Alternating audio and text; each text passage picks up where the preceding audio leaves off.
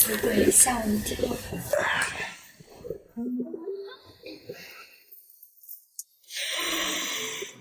你是属狗的吗？谁让你想脑子想。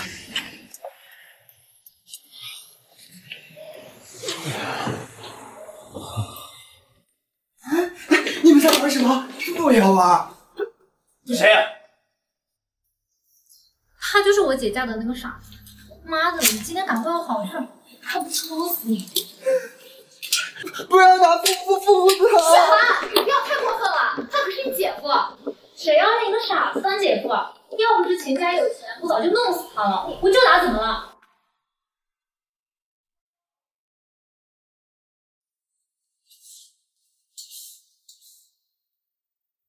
这雪涵也太过分了。父母不怪他，可是你不要给叔叔说，要不然他就不给你钱了。委屈你啦。父母送你的项链真好看，你要一直戴着。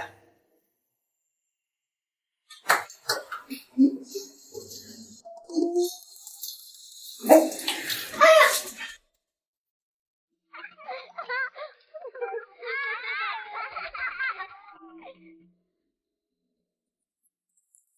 姐夫，你喜欢我？父母喜欢。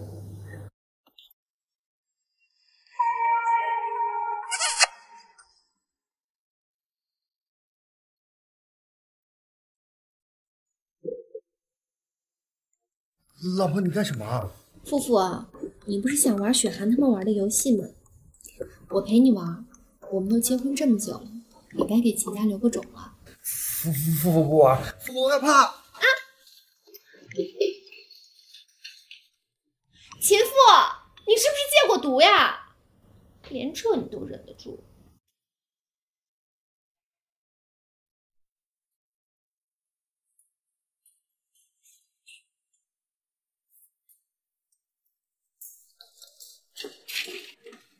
说了多少次，不准你上桌吃饭，你怎么就是不听话呢？为什么你们可以，父母不行？我们也是你这个傻子能比的吗？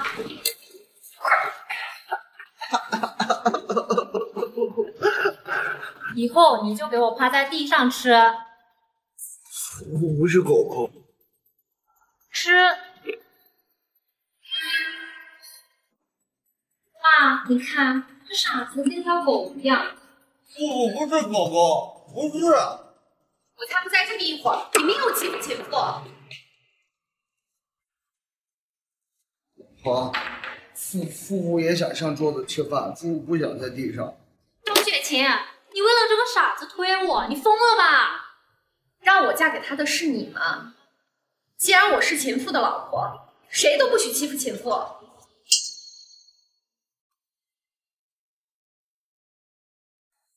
你敢打我？我可是你姐姐，我打的就是你这个吃里扒外的东西。你这个坏女人，你不准直播了！雪清这样干嘛？还不管管秦父？夫妇，快起来！夫妇，你要乖。她是坏女人，她欺负你，我就要欺负她。爸，你看他们欺负我。你们要闹到什么时候？我连顿饭都不能好好吃吗？难道我被欺负了还不能说吗？爸，你知道我为这个家付出了多少吗？张家70%的收入可都是我赚的。如果不是秦家给钱，你能赚得了那么多？我们现在张家能有这样的发展，靠的不是你，靠的是秦父。不用靠我。行，那下午跟黄丽的会议你自己去吧，我不管了。不管就不管，我老婆比你厉害多了。雪涵，不要意气用事，别跟傻子一般见识。我可没有他老婆厉害，他老婆厉害就让他老婆去呗。这可怎么办？爸，下午跟黄丽的生意我去谈。一会儿的会议，无论张雪琴说什么，我都跟她。这个没问题，不过报复张雪琴，我有更好的报复。真是便宜你了。让张雪琴身败名裂。黄总，我们合作的事儿，今天能把合同签了吗？雪晴第一次谈生意啊？这么紧张？我又不是什么吃人的怪物。是有点紧张。我做的有什么不对的地方，还请黄总指出。说到不对，谈生意怎么不喝酒啊？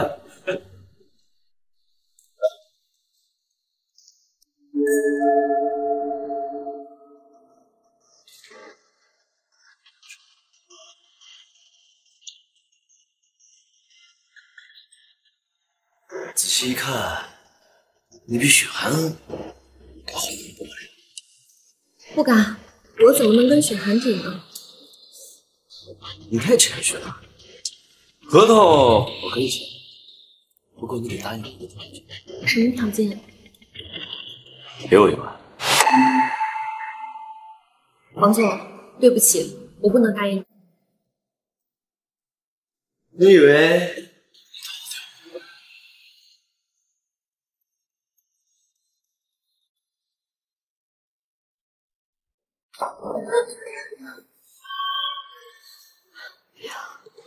求你，我求求你，放过我好不好？别怕呀，你妹妹第一次也害怕，到后面她还不是爱的死去活来。我今儿倒要看看，是你润，还是你妹妹润？你谁呀你？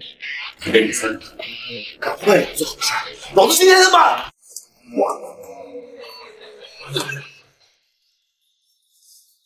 醒醒，醒醒！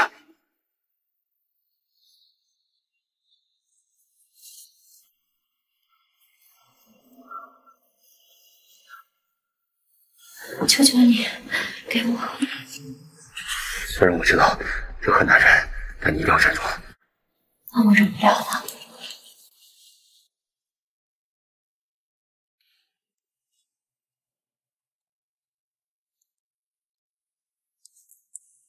你要干什么？我想看看跟我翻云覆雨的男人长什么样子。别看了，这对你不好。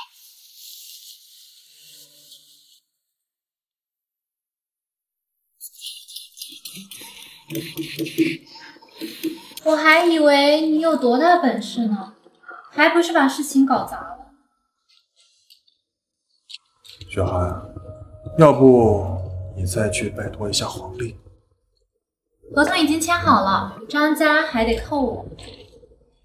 哈哈哈，雪涵呀，你真是爸爸的好女儿呀！原来脱光衣服就可以换钱呀！傻子，你说什么啊？夫妇看见了，他和皇帝呀，脱光衣服像小狗一样拱来拱去的。你再敢嘴贱，我就把你嘴扯烂！老婆，他打我，他打我！你要扯谁的嘴？我问你，你又扯了谁的嘴？秦总，小孩子们说话不能当真。凤儿，叔叔以前教过你有仇必报，去，把刚才那一巴掌给我扇回去。秦总，未免太较真了吧？我较真，让张雪晴嫁到我们秦家，又让富儿住在这儿，都是你求我的吧？现在拿着我秦家的钱，打着我秦家的人，真当我们秦家好欺负？嗯？秦总，我不敢了。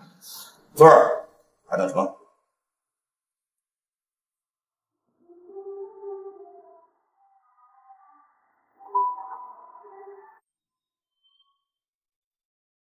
叔叔，她是雪晴的妹妹，我要打着雪晴会哭鼻子的。叔叔，是我没有教育好妹妹。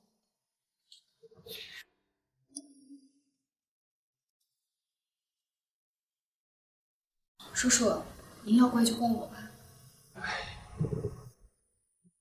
整个张家就你讨我喜欢。既然富儿已经原谅你了，我就不说什么了。起来吧。秦总今天来是为了……你们最近要钱的频率是越来越多了，我就不能过来看看这钱花到哪儿了吗？那当然了。不过这一过来呀，我也就知道了，这钱给你也真是浪费。所以呢，我刚才做了个决定，从今天开始，所有的钱都打到张雪晴的账户，由她管理。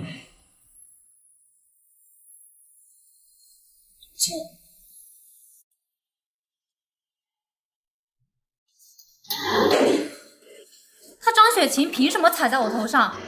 秦冲的脑子不会跟秦父一样坏掉了吧？张雪晴可不简单，上次就你那个。我不管，张家管事的人必须是我。这好办。夫妇喜欢了好久的糖，今天终于给他买到了。你们想干嘛？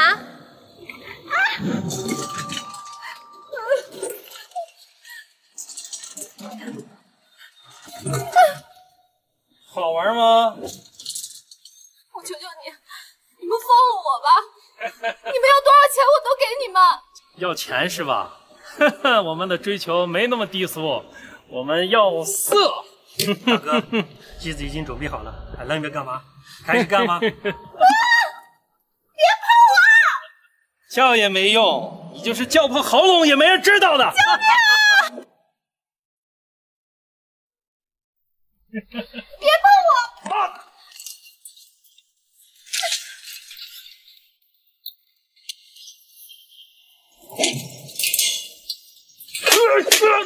我！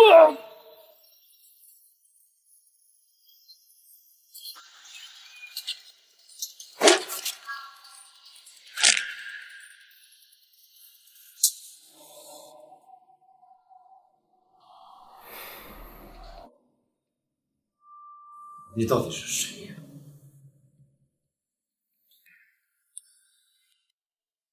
黄公子，你看起来很烦恼。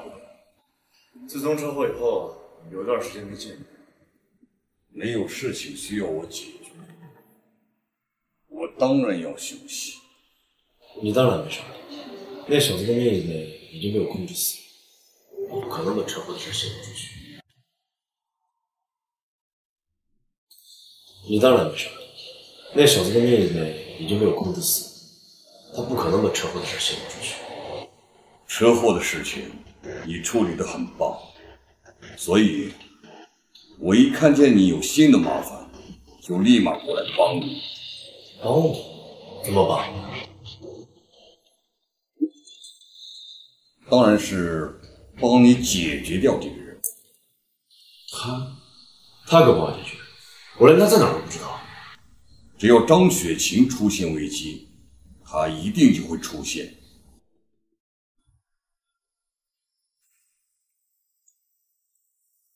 哎呀，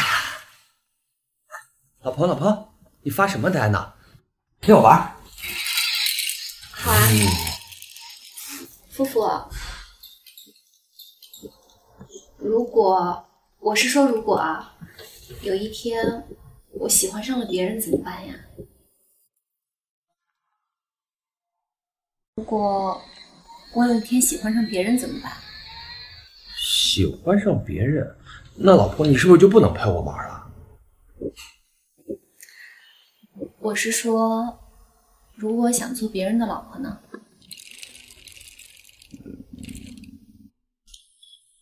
那你要天天陪我玩，我就让你做别人的老婆。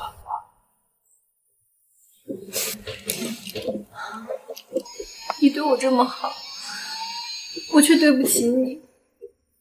我不是一个好女人。老婆，你哭什么呀？你们是谁？哟，挺会玩啊！我保护你。床上玩车戏啊！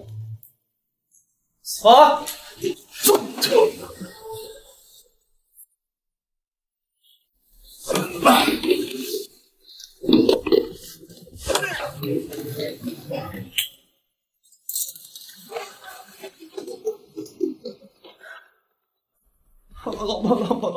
妈！刚刚发生了什么呀？庞导播，你好厉害，你2下就把坏人都打走了。啊？什么？一个女人，一个傻子你能抓走？大哥，你人到底行不行？到底怎么回事？不是，那傻子有问题，他是个高手。高手？你搞笑呢？那就是个纯傻子。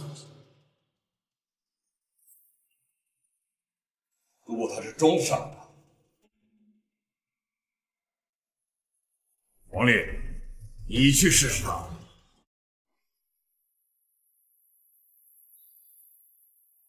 带这个傻子出来，也不知道你怎么想的。你就别烦老子了，我带他出来只有我的考虑。秦父，好吃吗？啊？不能打他！你怎么这么废物，连个棒棒糖都看不好啊？别哭了，我给你拿个雪糕。你真是个好人。哎，行了，恶心死了！我先给你拿啊。就你还想吃雪糕，也不看自己配不配。就你还想吃雪糕，也不看自己配不配。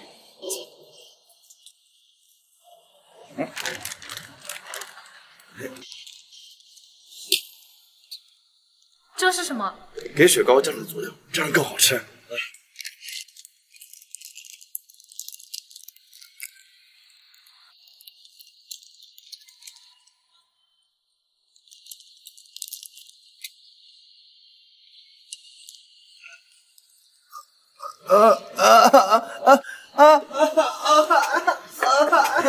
王丽，你给他吃什么了？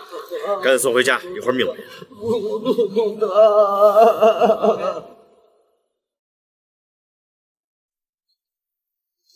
秦父这是怎么了？没什么，就是吃坏肚子了。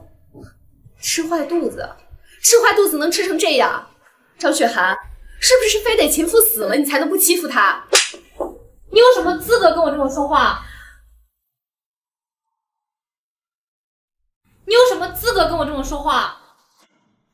好了，别吵了。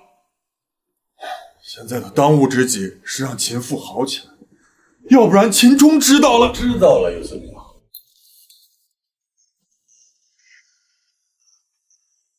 是你带富儿出去的。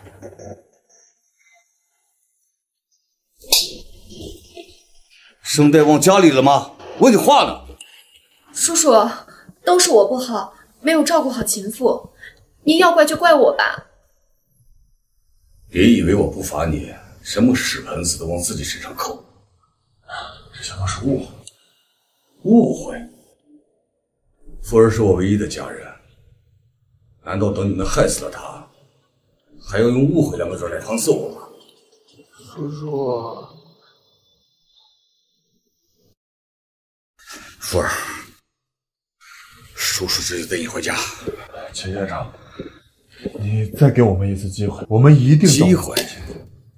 难道给你们的还少吗？从此以后，秦张2家互不相欠。我敢肯定，秦父绝对是个真傻子。现在秦家和张家已经彻底断绝了关系，你是张家最大的赞助方，你不如干脆直接拿下张家。这倒是个好主意。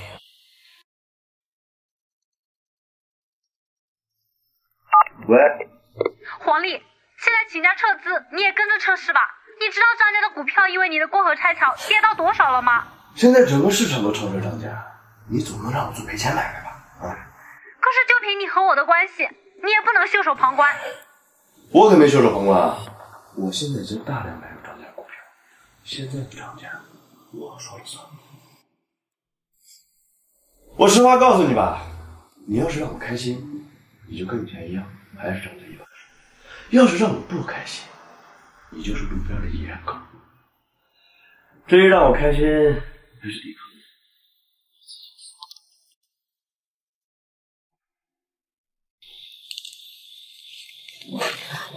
是你叫我来的？我们传话团说，现在张家的处境很危险。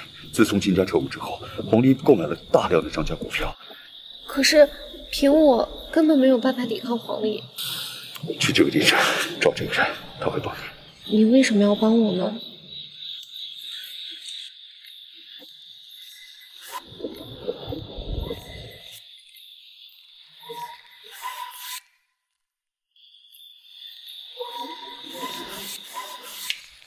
叔叔，我拉好了。拉好了，肚子不疼了。这么晚了，也该回家了。父母听叔叔的话。走，好。有人吗？有人吗？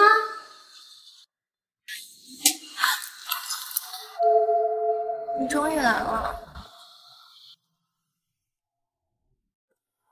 哟，终于来了。啊，这么敏感啊？刚接触过男人不久吧？你这个人怎么都不知道害羞啊！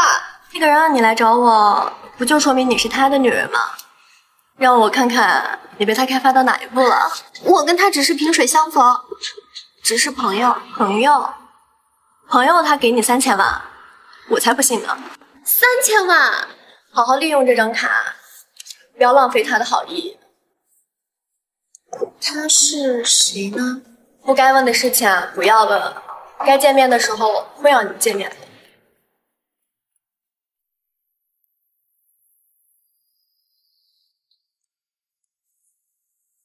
雪涵，你穿成这样干什么？干什么？当然是服侍我呀。小星，我给你买了套更辣的，就在房间里，赶紧换上。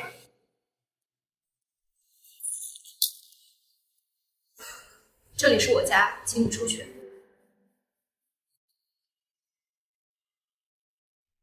让我出去？雪晴，你知不知道我现在是张家最大的股东？这是我刚花3000万买的张家50%的股份，现在我和你对等。你哪来这么多钱？你不需要知道我哪来这么多钱，你只需要知道我们张家还轮不到你来撒野。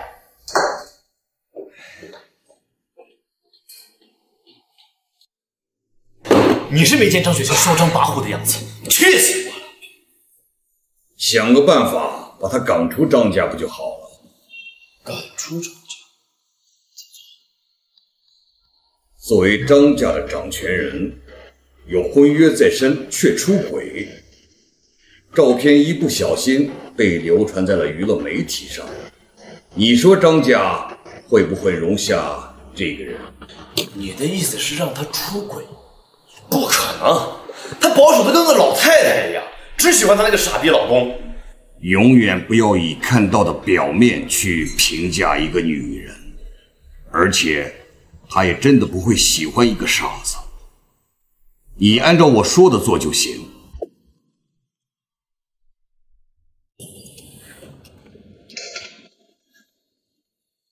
哟，福儿，谁又惹你不开心了？夫妇想要老婆，夫妇想要老婆陪夫妇玩。张雪晴虽然对你不错，但她终归是张家的人，以后在我面前永远不要提她的名字了。哦。可是雪晴是夫妇的老婆啊！哎呦，我可以给你找很多比她还漂亮的老婆，好不好？夫妇不要，夫妇就要雪晴。够了，公司还有点事呢。哦，你一个人在家里玩，哪儿都不准去。姐姐，喝了这杯水再走吧，看你最近都没有那么多时间吃。谢谢雪涵。那我先走了。张雪婷真是对你一点好没有。你可别取笑我了，我这还不是给你办事呢。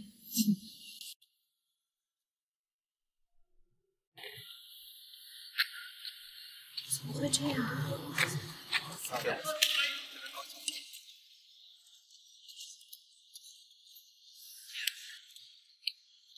小美人怎么大白天喝酒呀？不用你管。这可不能不管呀！像你这样的美人，万一让人带走可就不好了。来，跟哥哥们走，哥哥们都是好人，不会对你怎么样的。来，让哥哥们看。别碰我！他妈的，哪来的 cosplay？ 滚一边去！这女人是老子的，不想死就赶紧滚！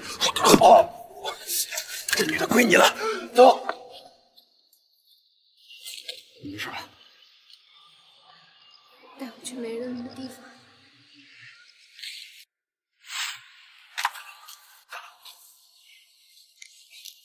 这是外面，不好吧？你们男人不就喜欢野外的刺激吗？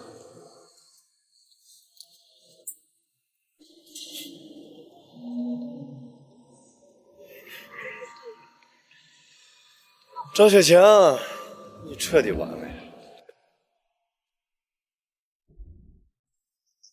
没想到堂堂张家千金大小姐，居然是婚内恋。我以为你是贞洁烈妇，没想到你敢欺负我。黄丽，我告诉你，我的名誉可不是谁想诋毁就可以诋毁的。到底是我诋毁你呢，还是你不敢承认你自己干那些脏事？够了！爸爸，张雪琴作风不正，不能再留在张家了。爸，你听我解释。张家以后跟你没有任何关系，你可以不要自己的声誉，但是张家的声誉不能让你毁了。你还在这干嘛？给我滚！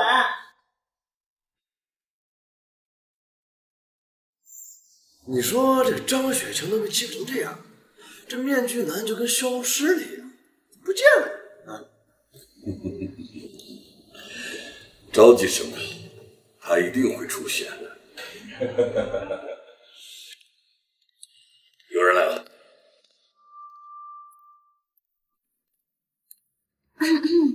宝贝，你在吗？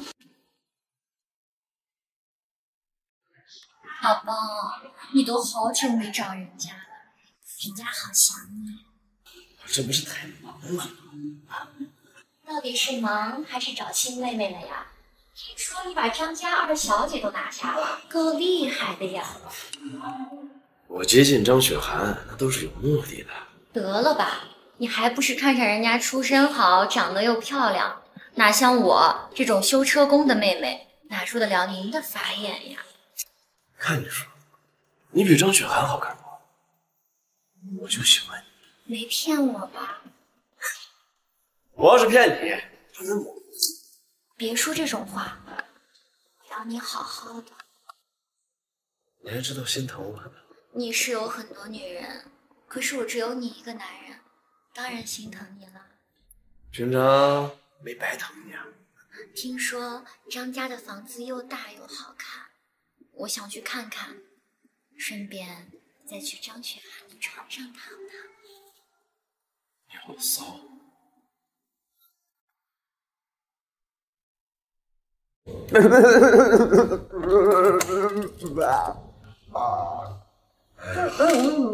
福儿，你都闹腾了一天了，什么时候才能消停？那夫妇就是想老婆了，就是想见老婆，想带老婆睡觉觉。张雪晴她不是个好女人，再说了，她已经背叛你了，我是不是会允许她再进秦家的？叔叔，夫妇真的求你了，就让夫妇见见老婆吧。夫妇以后保证乖乖听话。好吧，福儿，我答应你。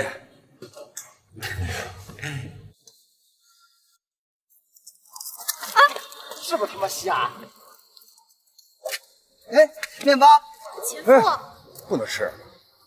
老婆，夫妇好想你，夫妇终于找到你了，老婆。你怎么找到这儿的？富儿天天在家里念叨你，真没想到这么下贱的一个女人，有什么好惦记的？叔叔，那个照片是误会。误会？亲的那么忘我，还说是误会？哼，富儿，我们走。夫妇不要走，夫妇想这样的女人不要也罢。夫妇不走，夫妇想让老婆陪睡觉觉，夫妇想让老婆陪夫妇。叔叔，谢谢你。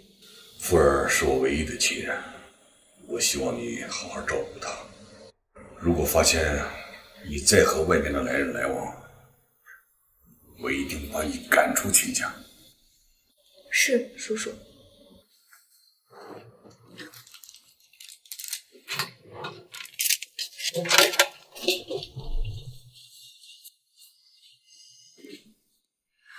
这个不能动。傅哥哥，你为什么会有这个面具？这个是一个面具哥哥送给我的。是谁？告诉我。你弄疼我了。这个面具可不能让叔叔看到，不然他会报警的。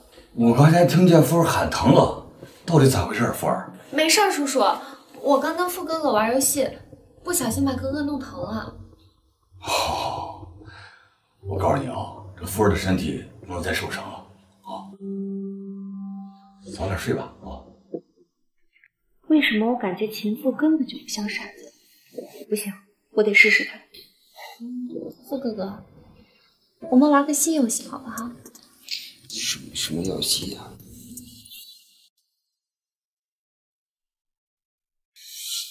哎，老婆不要亲亲，书上说亲亲会有小宝宝的，父不想要小宝宝。秦父，这里又没有别人，你告诉我，你是不是？那你能帮我保守秘密吗？我能。其实我是。奥特曼，秦父，你别给我装傻，你到底是不是面具人？我是超人。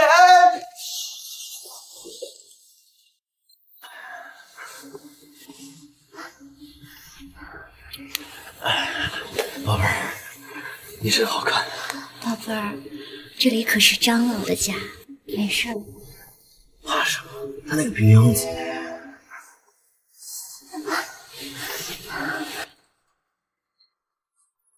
一个畜生！这是张家，你们对得起血汗吗？你竟然把外面的女人带进来，你还有没有羞耻？你，老头儿，你凭什么管我？我皇帝想干嘛干嘛。你现在对得起血汗吗？血汗不过就是我一个玩偶而已，你不会真以为我对他有感情？你现在滚出张家，张家不欢迎你！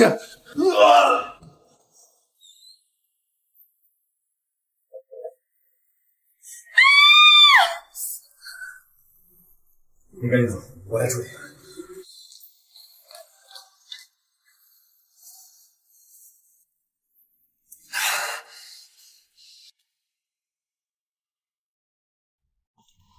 爸，你怎么了？你醒醒啊！我怎么了？怎么回事啊？是面具人，他知道我跟张老把张雪婷赶出去，所以回来报仇来。我为了保护张老被打晕过去，还弄伤。等我醒来就这样了。雪涵，我对不起你。面具人，杀人偿命，我一定要报这个仇。雪涵，爸昨天还好好的，怎么这样了呀？这都是你那戴面具的情人干的好事。你在说什么？你这是什么意思啊？什么意思？爸爸就是你那戴面具的情人杀死的。不可能的，这中间肯定是有误会，他不是这样的人。有什么不可能？我亲眼看见，这就是他干的好事。不会的，我不相信他会那么做。还不相信吗？他到底给你下了什么迷药？爸已经死了。不可能，我不相信，他不可能这样对爸的。难道你要等我也被杀死了你才相信吗？不可能，爸。张雪琴，你要真是张家的人，就去给爸报仇。雪涵，你让我再看看爸爸吧，我求求你了，你让我再看看爸爸吧。面具人一天没有找到，我就一天不会让你看爸。为什么把陈梅放走了？我当时一着急没顾上那么多呀。哎，陈梅不能留，他可是你杀死老张的唯一证据。陈梅不可能背叛我。我再告诉你，任何人都可以背叛你。如果因为陈梅而节外生枝，我第一个杀了你。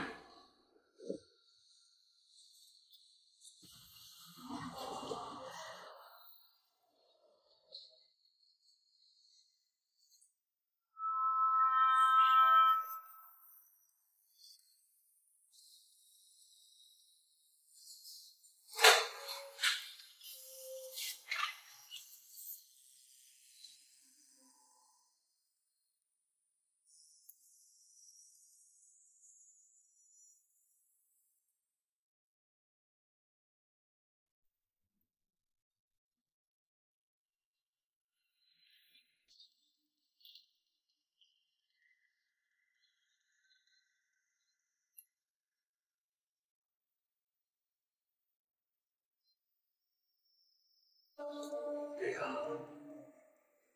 这样去。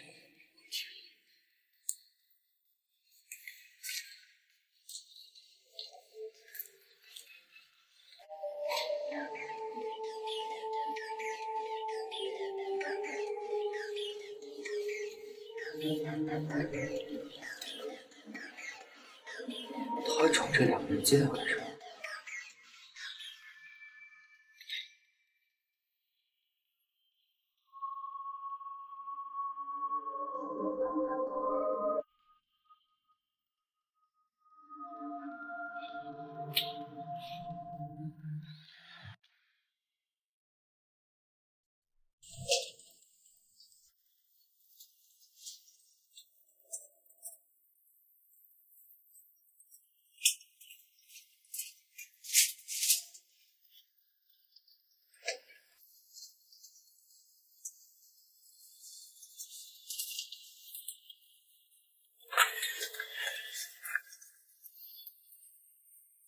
，12月12号，这份报告里明明写了，开车子对得动了手脚，可最后的结论却属实一番。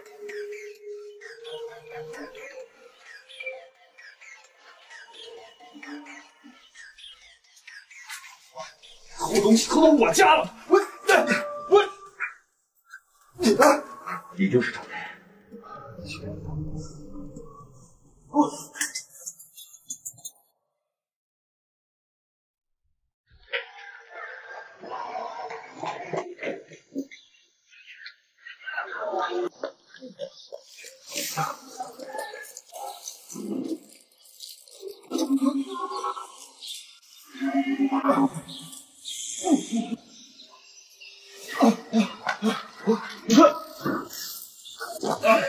秦家那起车祸到底是怎么回事？我不知道。既然你不知道，我拿车检报告的时候，你为什么会跑？我说了不知道就是不知道。今天你不说，我是不会让你走的。不是，我就不明白了，你为什么抓着这个烂摊子事不放呢？那起车祸如果不管，就没人管。春兰，告诉我，到底怎么回事？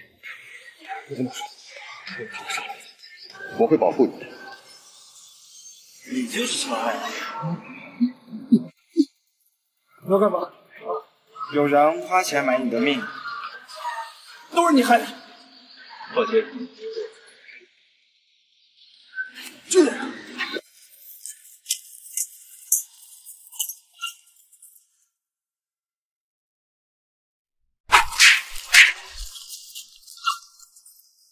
你真好，这可是你自找的。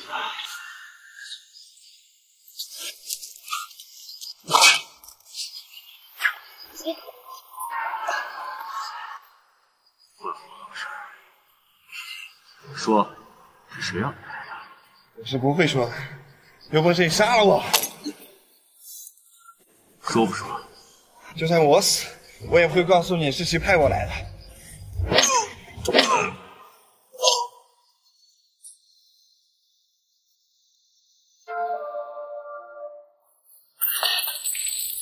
这么多人干不掉一个人，全他妈废物！倒也不是一无所获，最起码你的人划破了他的手腕，划破手段有什么用？我要他死！你有没有想过，他为什么要去当兵？当然为了那起车祸呀，还能为什么？没错，是为了那起车祸。我再问你，那起车祸谁会更在意？情敌？莫非是前夫？但我看他从来没在意过车祸呀。老张的葬礼马上就要，到时候所有的人都会来到张家，看看谁手上有伤，不就好了？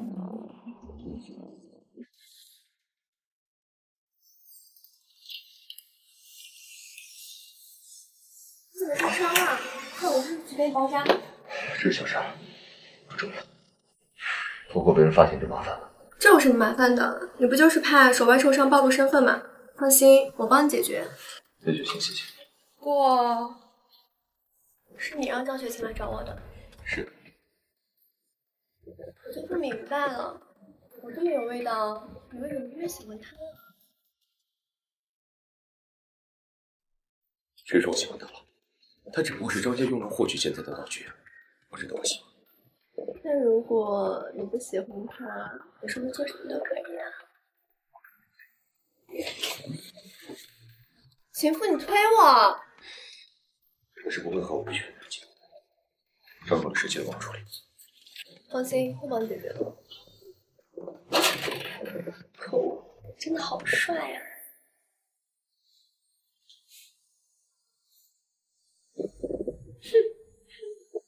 情妇，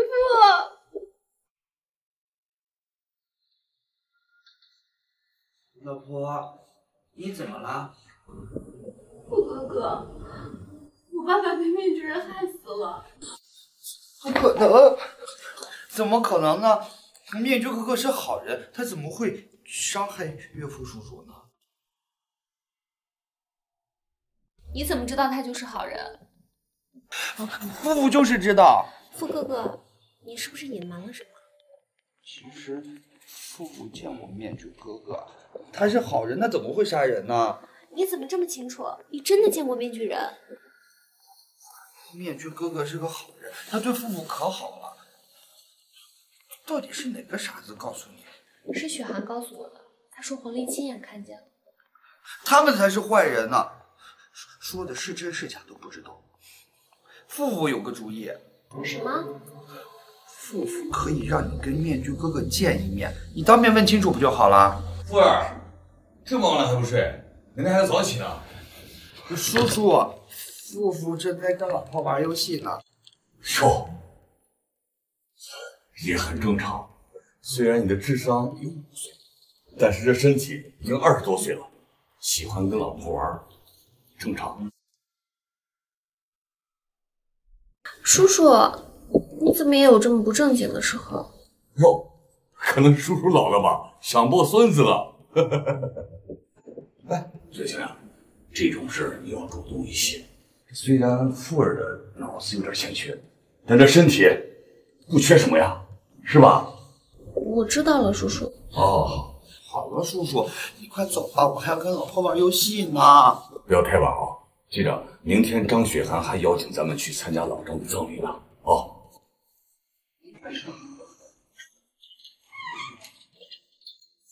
叔叔，我求求你了，你就带我去参加我爸的葬礼吧。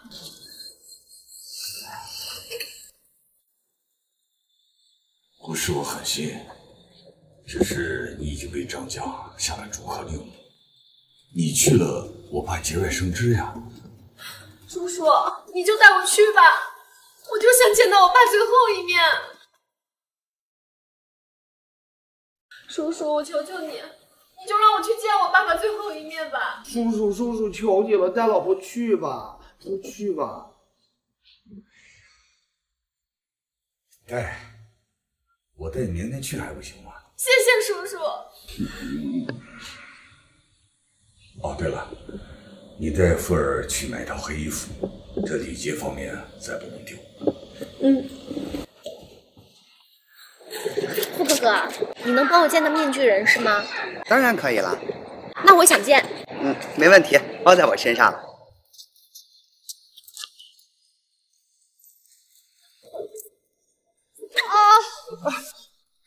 老婆，你怎么了？没事儿没事儿，这点小伤呀，我简单包一下就好了。好吧，走吧。走啦。早晚有一天，我要你身边站着的人是我。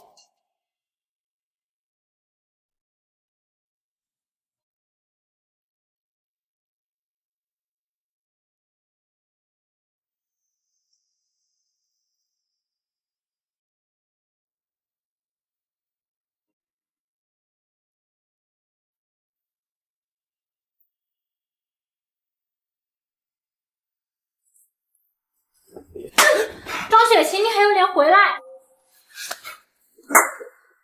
你敢打我就打你，你个老巫婆！你再欺负我老婆，夫妇就打死你！哼！你敢当着我的面打富儿？秦总，不好意思啊，许涵今天可能因为葬礼的事心情不好。终于有一个会说话的人出来了。那既然大家都到了，咱们就开始葬礼吧。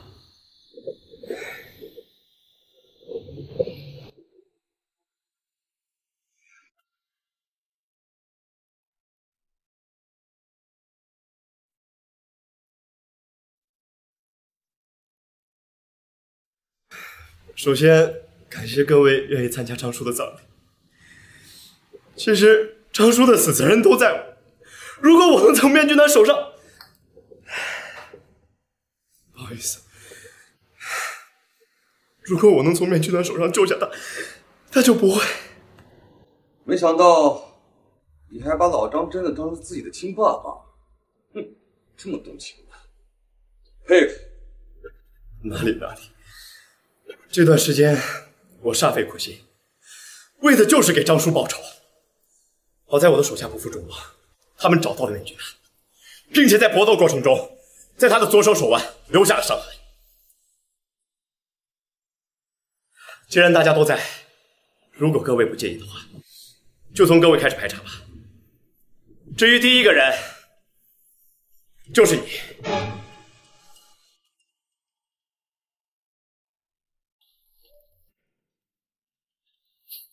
面具男就是你，秦父。富儿，你这胳膊怎么回事？夫妇在家玩玩具车划伤了。玩玩具？我告诉你，你就是面具。叔叔，他们冤枉我夫妇不是。再说了，有伤就是面具人吗？那比别人就没有吗？好啊，那各位谁还有伤，亮出来让我看看。我有。你这伤怎么来的？我这是前2天出门被人划伤。被人划伤？那一定就是秦父划伤的。夫妇划伤他干嘛呀？你为的就是有第二个人跟你。就算你把张雪涵的手也划伤了，也摆脱不了你的情绪。除非再派一个手上受伤的人给我看看。我手上也有伤。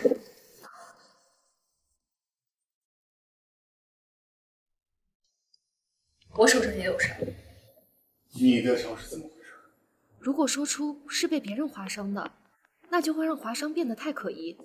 我得重新想个理由。啊，是我自己前2天不小心划伤的。我操，有没有搞错？如果手腕上有伤就是面具人，那我们都是面具人了。你们不要忘了，面具人是个男人。你到底是不是人？你到底装到什么时候？夫妇才不是呢。黄丽，你不要随便抓个人就当凶手顶罪。你看秦父像是能杀我爸的人吗？你怎么就能判断他这个样子不是装的呢？因为我一直和他在一起，我就是他的证人。那够了！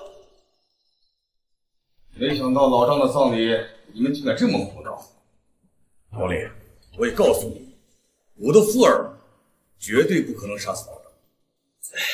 秦总，你误会，我只是怀疑一下。怀疑？你没有资格怀疑秦家的任何一个人。我们走。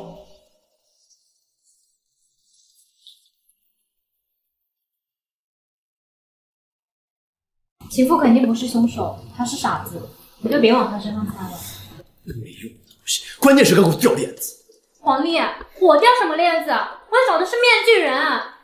你为什么老是执着于情妇那个傻子？他的智商杀只鸡都难。他肯定就是面具人，我有直觉。雪涵，你相信我呀！够了！我现在觉得你跟情妇一样，脑子有病。弄死面具人的第一个傻子就是你。你怎么每次都把我吓一跳？听说你在找我，我有件事情想跟你确认一下。你爸不是我杀的，你有什么证据证明不是你杀的？清者自清。如果你不相信，我也没有解释。啊！你这人脾气怎么这么大呀？连解释都嫌麻烦吗？没有做过的事情，为什么要解释？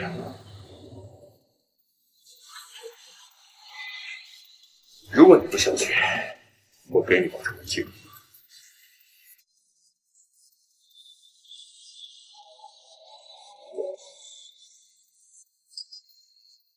我是怀疑过你，但是我仔细冷静地想了一下，你是不会害我吧？你明白就好。但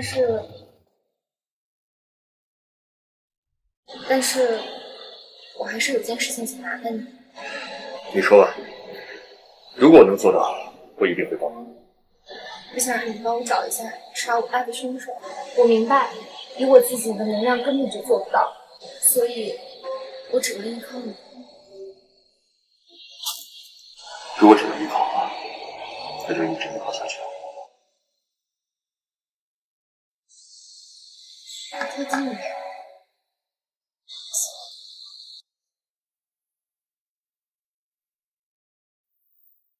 这就是你让我调查的陈磊和陈梅的所有资料。是陈磊，还有个妹妹。对，陈磊和黄丽是在修车行认识的，后来黄丽顺势认识了他妹妹陈梅。在陈磊不在的这几年里，都是黄丽把钱转到陈梅卡里，所以啊，他们的关系一定密不可分。从黄丽在葬礼上的所作所为来看，那群大手一定是他的，想必他和车祸也有着密不可分的关系。可惜让陈磊给跑了。没关系啊，找不到陈磊就找陈梅呗，他这几年也没有刻意躲避，所以找到他就找到陈磊了。越快越好吧。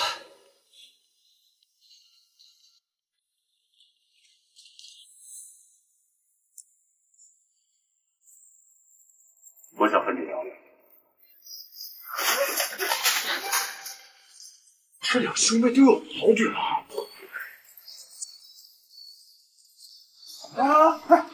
我是吗？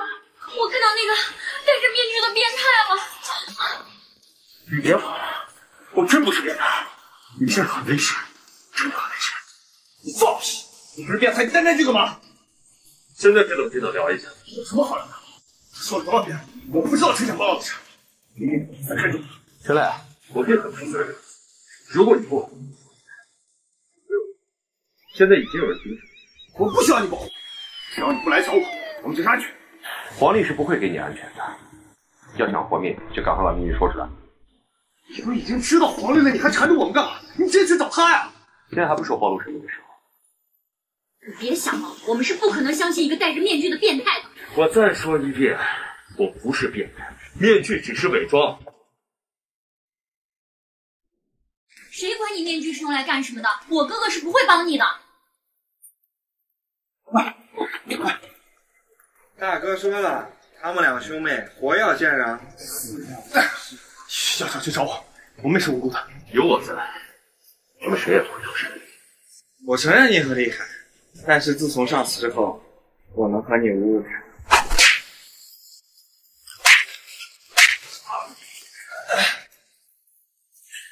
你干嘛？妹儿，队长，我得回去救我妹妹。现在皇帝抓住只有你妹妹，他不会对你怎么样。如果他抓的是你们俩，你得上。那怎么办？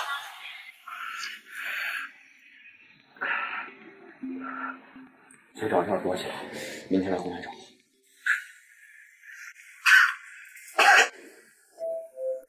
富儿，你跑哪儿去了？夫妇在公园玩，夫妇现在就回去。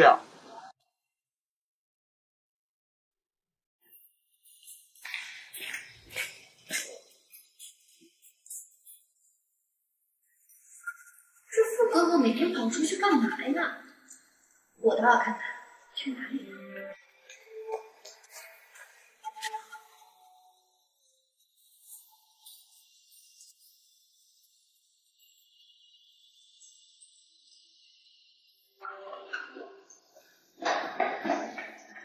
这怎么是男厕所呀？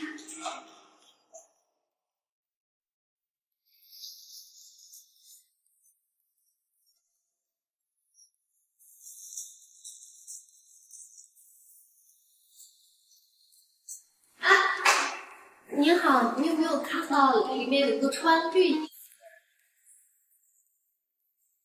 这人好奇怪啊！他穿个裙子还穿个皮鞋，还露腿吗？这不是男厕所吗？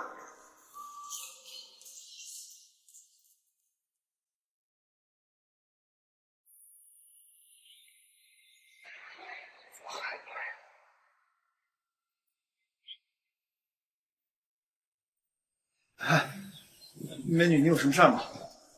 我现在不能和你约会。虽然说我知道我长得很帅，但是我现在真有事。那咱们俩可以加个微信啊，但是约会真的不行。你确定你要加我微信？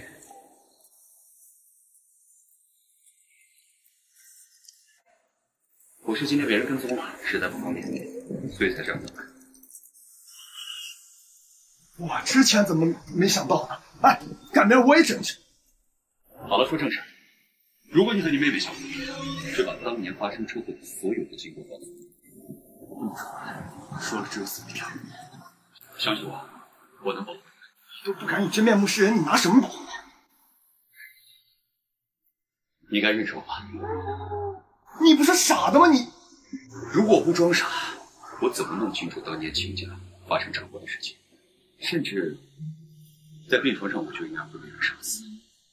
现在我已经把面具去了。真的，你不要哭。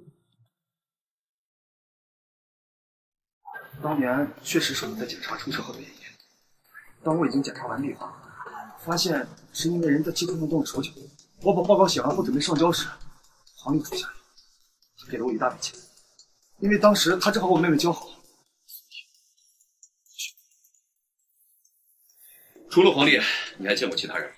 没有了，从头到尾只有我和黄丽在一起。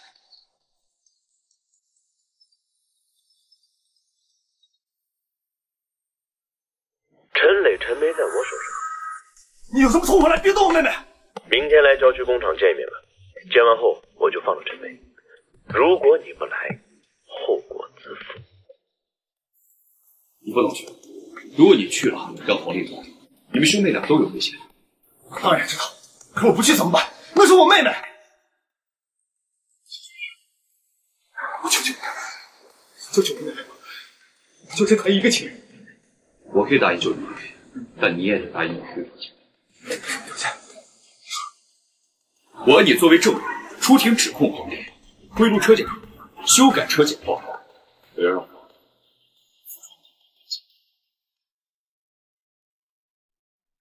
法医，我就不明白了，你既然已经知道是黄丽指使的我，你直接找黄丽报仇不就行了？弄这么麻烦干嘛呀？因为他就不是真正的幕后黑手。如果他是策划车祸的人，那他的目的一定是为了得到秦家。可为什么偏偏没有对我叔叔出手？在我叔叔接管秦家之后，他就再也没有做出危害秦家的事情。再说，有可能秦冲才是一切的策划。我只是怀疑，但我没有证据，所以我需要你做证人，指控我，把他逼到穷途末路。如果那时我叔叔有所行动，我才能摘下上次这个面具。秦少爷，大爷。怎么几天不见瘦了？滚蛋！你跟我说的那些都是骗我的。感情上的事儿，你不会真以为我会跟你心计？既然不喜欢我，为什么要骗我？我不接近你，谁跟我一起说服陈磊修改？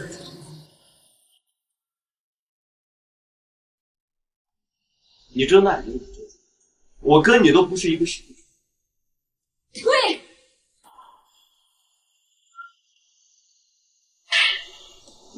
等我弄死你哥，我再慢慢煮。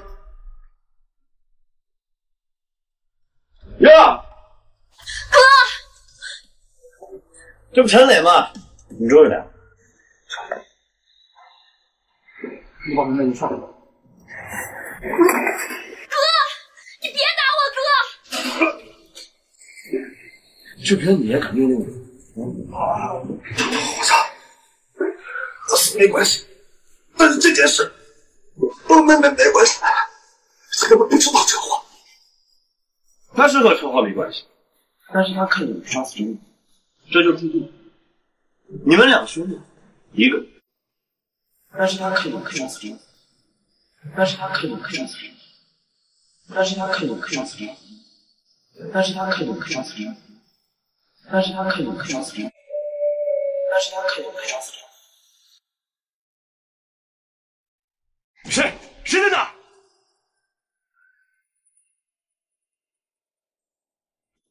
没想到还有意外。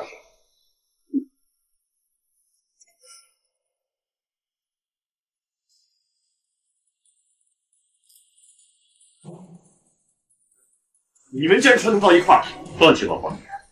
你是不是又生气？谁告诉你没生气啊？今天你们一个也别想活着离开。当年田家那起车祸，幕后的元凶到底是谁？哎，你笑什么？有人告诉我有利可图，我就干。你要是想找罪魁祸首，不是我也不会跟你说什么。我有一万种可以让你说。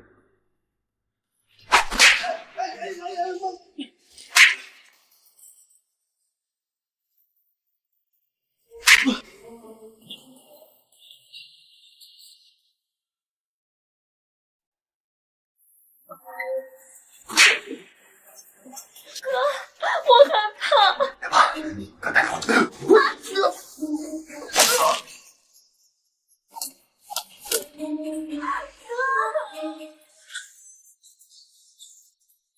老子换一个，吃啊！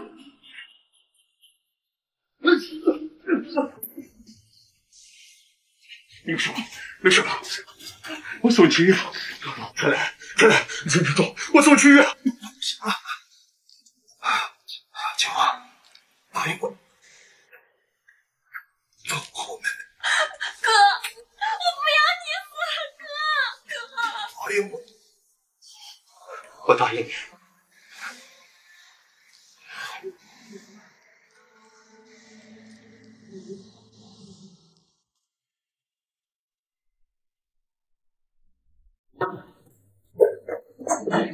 来就来，怎么还带一个呢？什么意思啊？这是陈梅，陈磊让黄丽莎，我只能把她带过来，让你照顾一下。先是一个张雪琴，又是一个陈梅，怎么每次你揽的烂摊子都要我来收拾呢？因为只有你才是我可以无底线信任的人。好了，儿婉，陈梅现在没什么闲，去收拾一间客房让她住。收拾什么客房啊？住我这就行了。这不合适吧？这有什么不合适的？这样方便我照顾他。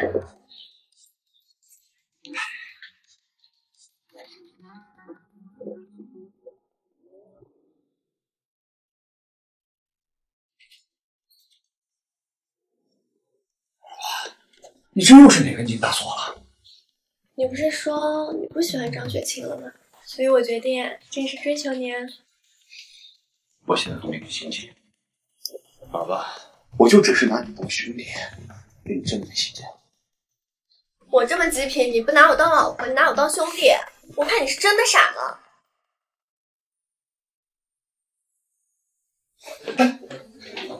你怎么了？我没有哥哥了。哥哥不要我了，我没有哥哥了。陈梅，你冷静，我可以做你哥哥。你是认真的吗？我当然是认真的。现在既然把你托付给我，我就会像亲妹妹一样对待你。哥哥。喂，我还站在这里呢，你们俩能不能收敛一点？二娃，我只是拿陈梅当亲妹妹而已。今天是叫妹妹，明天就是叫宝贝吧？都是女人，谁不懂谁啊？不就是会装柔弱耍流氓吗？我也会。哥哥，哥哥，哥哥，哥哥！二娃，你放开！凭什么要我放？要放一起放！我才不放呢，这是我一个人的哥哥。陈梅，你干嘛呀？这是我给哥哥做的标记，以后你就是我一个人的哥哥了。就你会留标记是吧？我也会。老婆，老婆，陪夫妇玩小车车。啊，陪富哥哥一起玩车车。富哥哥，你最近都一直往哪儿跑呢？我怎么都找不到你。最近夫妇认识了一些新朋友。那你最近跟面具人有见面吗？面具哥哥，我讲了好多好多人。那他有没有提到我？老婆，你是不是喜欢面具哥哥呀？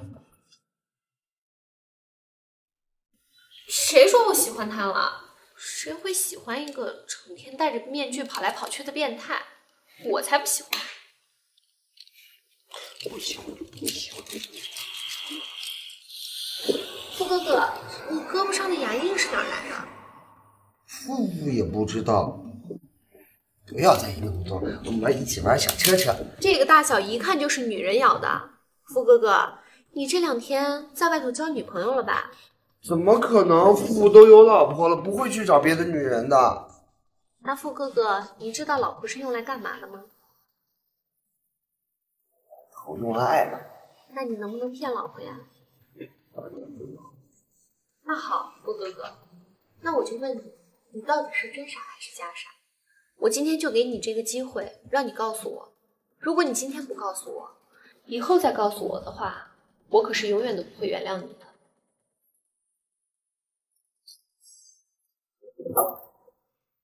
我不是真傻。你为什么要装傻？那你为什么装傻？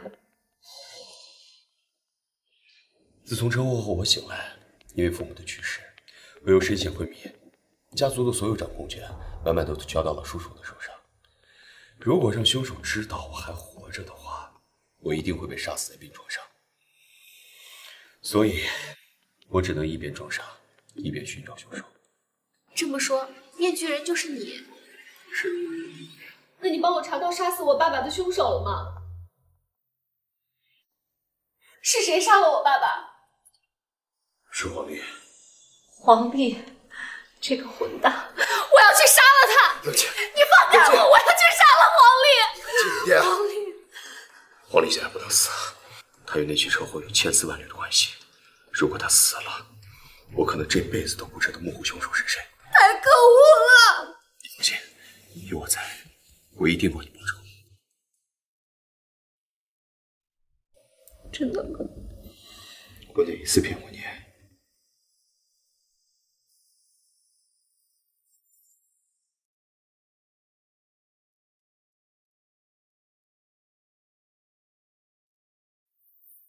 相信我。又没有戴面具，也没有装傻，你这个样子，我还真有点不喜欢。这就是我本来的样子，不喜欢？喜欢，非常喜欢。你脖子上这个又是怎么回事？学姐，你听我解释，这一切都是误会。别给我解释。老子从小到大就没吃过这样的。面具人，别让我抓你，否则怎么样？告诉我，到底是谁让你在车上做的手脚？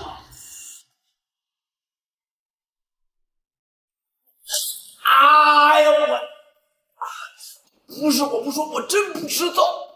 看来还是大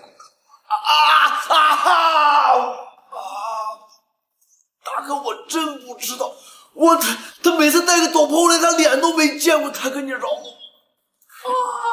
别以为我会心疼。别，我都要看看你坚持。我说的是真的，这是他主动说的，我就负责收买张磊，他要钱家的，到底是谁？我不知道呀！啊！终于来了，今天我一定让他死！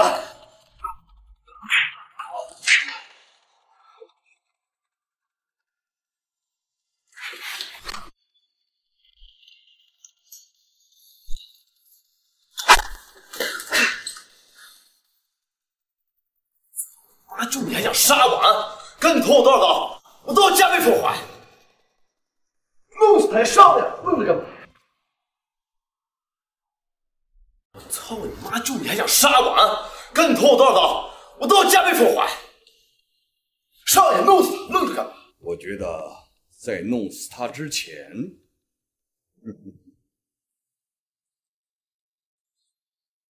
还是先弄死你。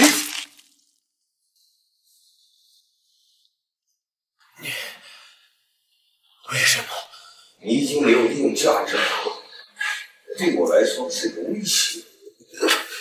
你就是车祸的幕后凶手。那又如何？你又打不过我。你是我见过功夫里面最好的年轻人，如此造化，实在难得呀。少废话，今天不是你死，就是我亡。我可不想杀你，你我都是用另一种身份活在众人的视线中。不如咱们做个游戏如何？游戏？看看我们俩谁先发现了对方的真实身份。混蛋，是要跟你玩？你没有选择的余地。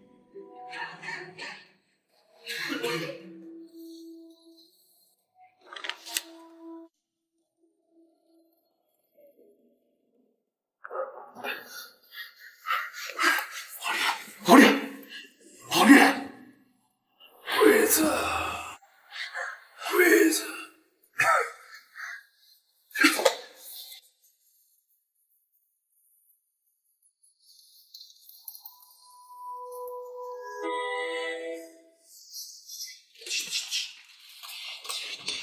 姐夫啊，你要的荧光剂我给你买回来了。不过你要这个干嘛呀？过段时间你就知道了。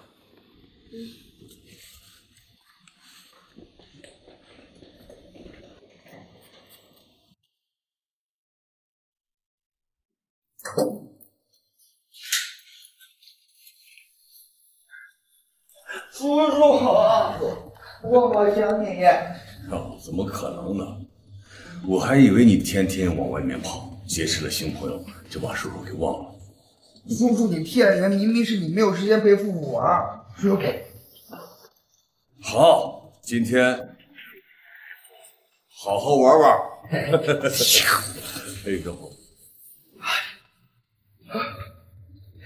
这死老头子对你可真好。你为什么要这么做？走，跟我去个地方。你带我来这儿干嘛？既然你知道我不是真傻，那是时候正式介绍二郎给你认识了。走吧。哟，你们来的正好，快，我做了好吃的。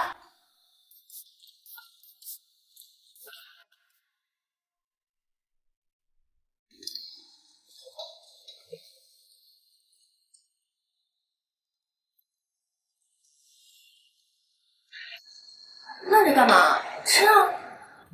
对啊，哥哥，快吃呀！2万姐姐做的饭可好吃了，来，我喂你一口。当着老婆的面夹菜，这不合适吧？有什么不合适的？他是我哥哥，哪儿不合适了？既然你把他当哥哥，那我就是你嫂子。嫂子说了不合适。其实说起来，你和情妇的婚姻不过是形式所迫，又不是真的感情。就算当初是形式所迫，但是现在我们2个可是登记过的夫妻。这好端端怎么吵起来了？没有吵架，哥哥，是嫂子太小心眼了。如果嫂子以后还这么小心眼啊，那我只能跟哥哥保持距离喽。陈伟，你怎么也……我小心眼儿啊？秦父身上的牙印儿是不是你们两个咬的呀？我都没有说过，你们就那么缺男人吗？要不我给你们介绍呀？有倒有什么了不起的？留得住才是真本事呀！这么说，是要抢了？正有此意，算我一个。好了，叫你们来不是吵架的，有正事儿说。皇帝死了。什么时候的事儿？昨天家里婚迎事。我要去看，我也要去，而且我要带雪涵一起去。我能理解你们的心切，可是现在那个神秘人非常危险，你们自己一定要小心。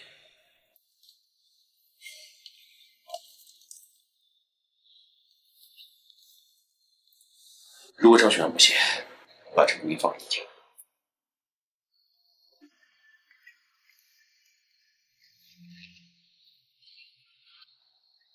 就这么放他们去，安全吗？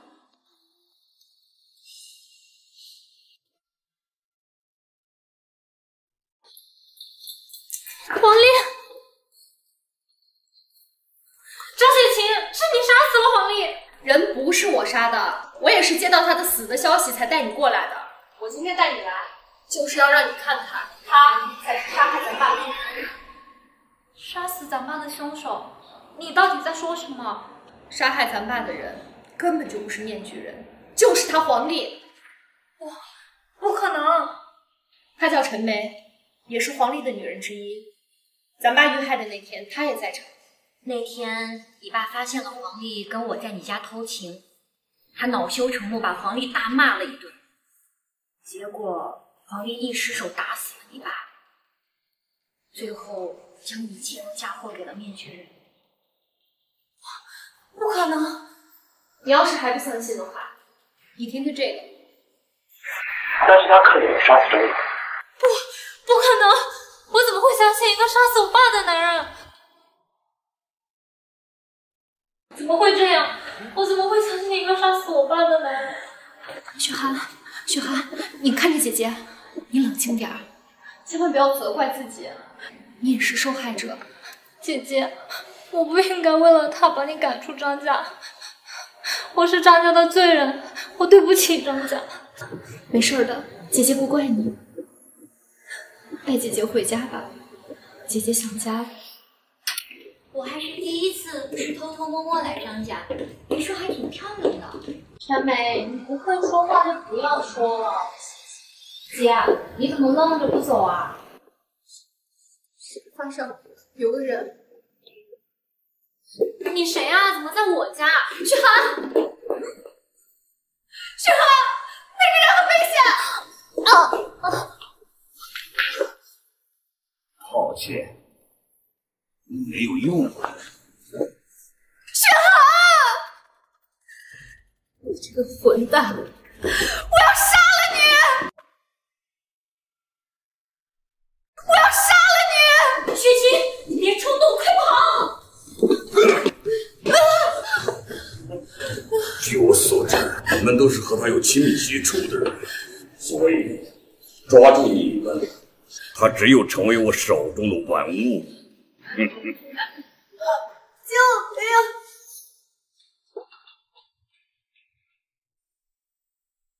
还好这次我来了。秦父，别在这里了，快去救人啊！秦父，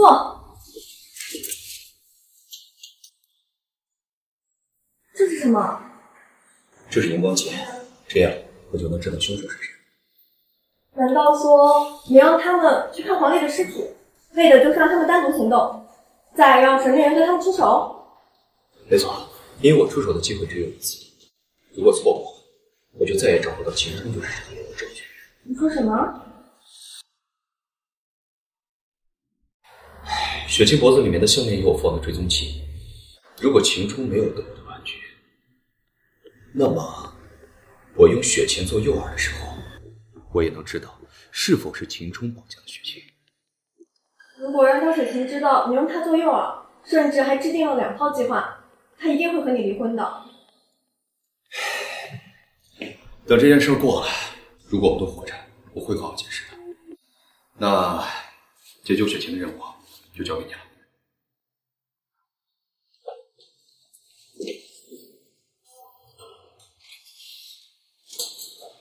富儿，这么晚了去哪儿啊？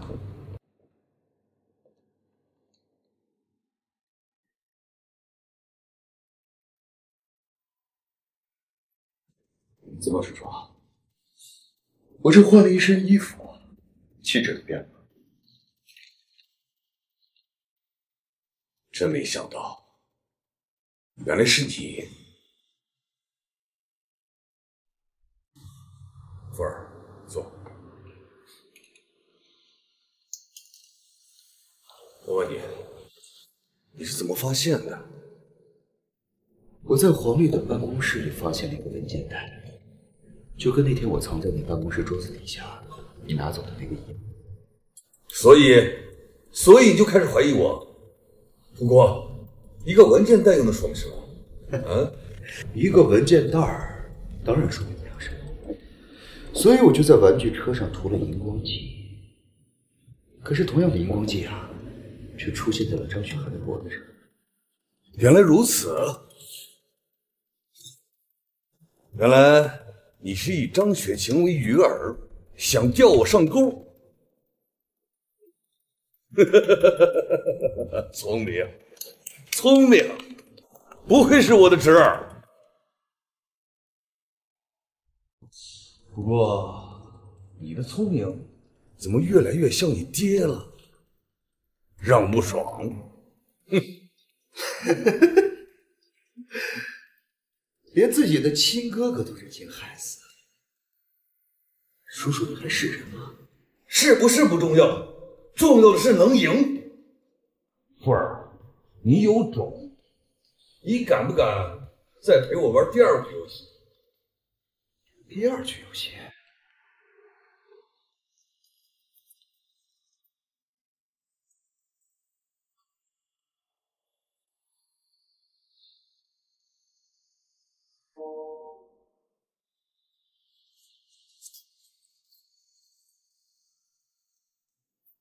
这次玩，看他能不能救出张雪晴。